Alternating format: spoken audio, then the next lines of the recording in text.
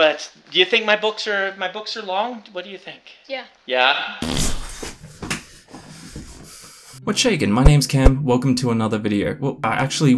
Welcome to the first video on my brand new channel, Wolfe the Story Nomad. I really hope that sounds as cool as I think it does. I'll be doing weekly videos here talking about fantasy and horror stories. I'm talking deep dives, reviews, video essays, a whole ton of stuff. I have a lot of fun stuff planned, so I would love it if you stuck around. So, a little while ago on my writing YouTube channel, I asked for some fantasy series recommendations. I can't really pinpoint why, but for a long while now I've just had a really strong urge for some intense escapism. Who knows why? And I was slapped with one particular recommendation a lot more than any other. And I mean slapped. It was intense. If I didn't know any better, I would have thought I was being indoctrinated into some kind of fantasy cult, but I'm easily encouraged anyway, so I said, sign me the heck up, and I picked up a copy of Way of Kings. That's right, your boy Cam Wolfe has finally hitched up his big boy pants and has started reading Brandon Sanderson's Stormlight Archive. And I hated it. No, I didn't. Obviously, it's really good. Amazing, actually. Despite the fact that the book is more dense than an after burrito dump, looking back, I'm glad that you guys slapped me with this recommendation like the dude on Family Guy showing the other people the pictures of his kids. So I'm going to be talking about my first impressions with Way of Kings, how I interpreted or enjoyed the characters, the world, the magic, and the writing. And I would like to think that I'm not a complete bunghole, so I'll leave spoilers out of it. That way you can enjoy this video whether you've read it or you haven't. Let's go!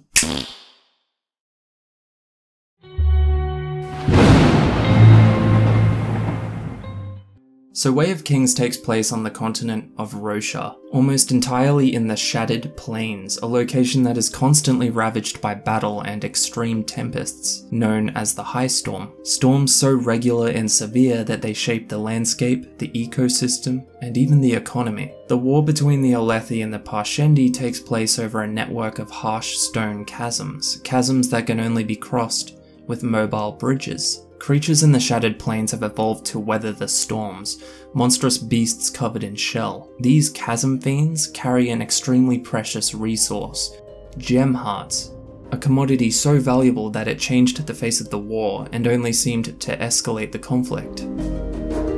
On the surface, a location like the Shattered Plains being the setting for a story as long as Way of Kings seems pretty ambitious to me personally. Areas this bleak generally struggle to carry a story too far without losing steam. That's only a testament to Brandon Sanderson's skill though, because the danger involved with battling on and traversing these chasms and its beasts, and the High Storm end up being one of the most exciting elements in the entire story.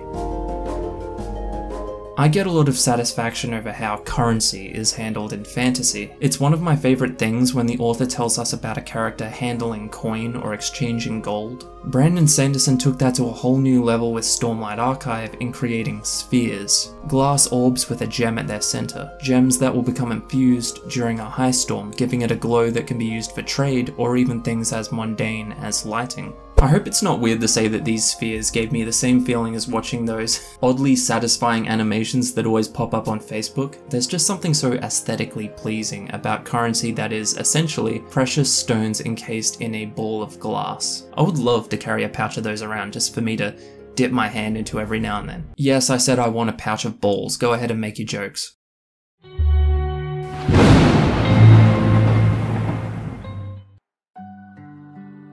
Dalinar, one of the many Alethi High Princes of the Shattered Plains, may be my favourite character in the entire book. I know Kaladin is the crowd pick, and for good reason, but I've always found myself more fascinated by characters with more story behind them than ahead. Dalinar reminds me of Orin from Final Fantasy X in that way. He's an aging and battle-hardened warrior, known for his blood-soaked reputation as the Blackthorn. I'm also quite drawn to weary father characters, and Dalinar finds himself struggling as he watches one son become more like himself, the very man he's losing faith in, while the other son has little faith in anything at all, least of all himself.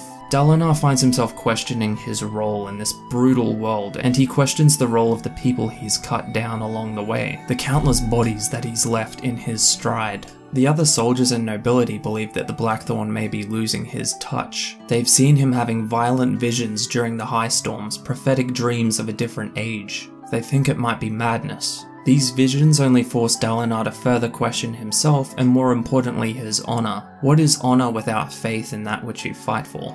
That which your fellow men die for?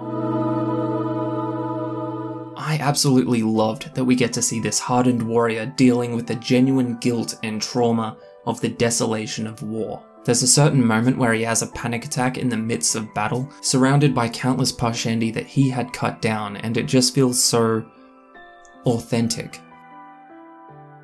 Dalinar and very few other high princes and nobles, including one of his sons, have what is called shard plate and shard blades, ancient relics left behind by the Knights of Radiant, unfathomably valuable and sought after. Now this is easily one of the most fun elements in the entire story. Within 10 heartbeats, anyone who has access to these items will find them materializing into existence. Monstrous swords that can cut through stone as easily as Red's foot through Eric's ass. They don't cut through flesh, but rather the person's soul. They'll render limbs useless or burn them from the inside out. The shard plate is almost indestructible and gives the wearer incredible strength, speed, and endurance. I really appreciated the fact that Brandon had these shard plates and shard blades come into existence after 10 heartbeats rather than 10 seconds, which is a direction that I think a lot of other authors would have taken this. Having this mechanic depend on heartbeats really showed just how much these shard items are tied to that person. It shows that they have a toll, that they have a cost on the person's physical state, rather than just being some cheap magic gimmick.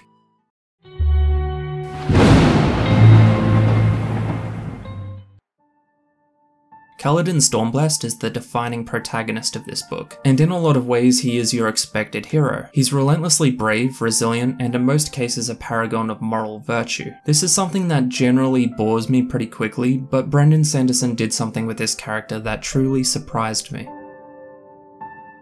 Kaladin also has a companion named Syl. She is what's called a Spren, albeit a rather unique one. Spren are small creatures of wind and light, drawn to different emotions, life forms, or forces of change, like fire or death. They're generally sentient but passive, not interacting directly with humans. But Syl is different. She takes the form of a woman and seems to know things that a Spren shouldn't. In the Stormlight Archive, the high class and the lower class are defined by a simple trait: your eyes. The light eyes are seen as nobility, as it's associated with those that wield shard items or hail from the Radiance. The dark eyes, however, are dealt with as the lower class, to varying degrees of cruelty or indifference.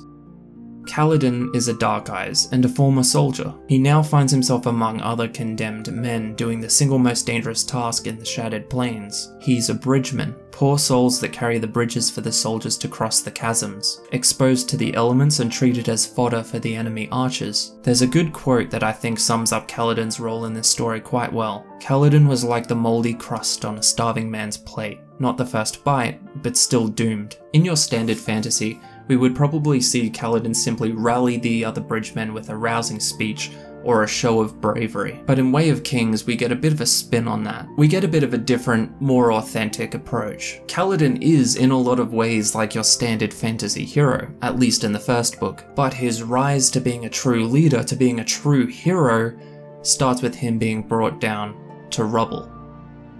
Kaladin was already an accomplished soldier and a leader in his own right, so his character arc in this story is more so one of rediscovering his potential. His honor is gone, his purpose is gone. He finds himself in a situation where he cannot simply rally these men to greatness. They're bridgemen, not soldiers. Most of their souls are broken, they're already defeated. Maybe he is too. Maybe he has no right to hope for more. It doesn't just take a hero or a leader to save these men, it takes someone much more special.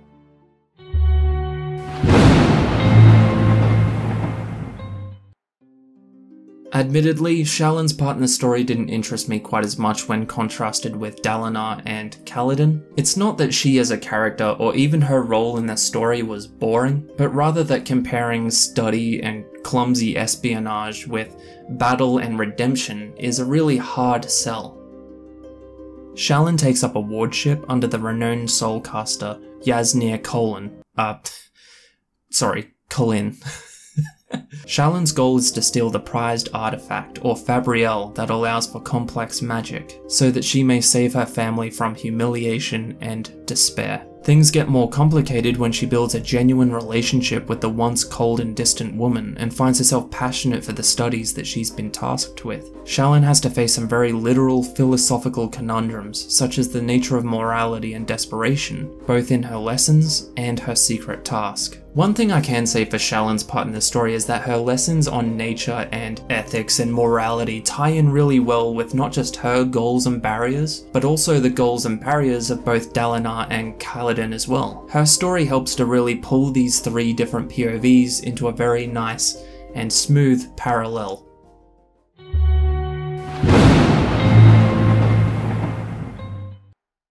There are a few other really quick notes about Way of Kings that I would like to fire off for you. I like the character of Wit in the few times that he popped up. He's like the kingdom's roast master, and I feel like he's gonna have a lot more importance going forward. I noticed that with Brandon Sanderson's writing, there are a lot of points in the story, large sections of time where not much really happens in terms of major story developments, but I found that that's when time is spent more on meticulous character development. As fantastic as the world and the story is, the characters are what make this story shine so far, at least for me personally. I expect a lot more exciting things to come from the character of Szeth. He's such a mysterious force in the story, and I feel like that's a really good contrast to all the other hyper-detailed info that we got on the other characters. There was one kind of odd moment where Kaladin was in the heat of a very intense battle and he had a big internal monologue about how killing is wrong. I appreciate the depth and the inner turmoil there, but it did kind of stick a boot in the momentum of that